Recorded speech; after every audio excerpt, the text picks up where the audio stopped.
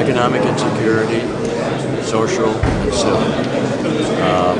In the French situation, the Muslim populations, and particularly African population, have had economic insecurity. They've been high unemployment rates, 25 or 30%, very large dropout rates, poor education, and so on.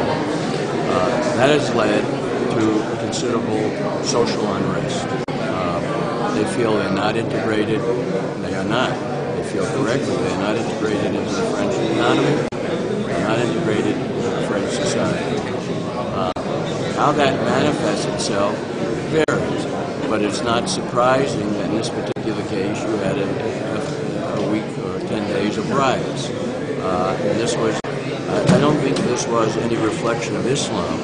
I think it was a reflection of the fact that you had this isolated group in France, high unemployment rates, poor jobs, poor education, not integrated into the economy, that led to social and civil insecurity and unrest.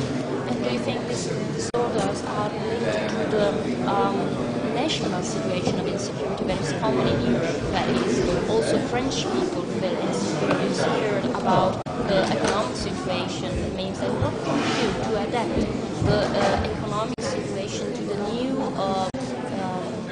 situation of work? That is, we have not fixed work from all the life, but we have mobility, individualization, and globalization. Do you think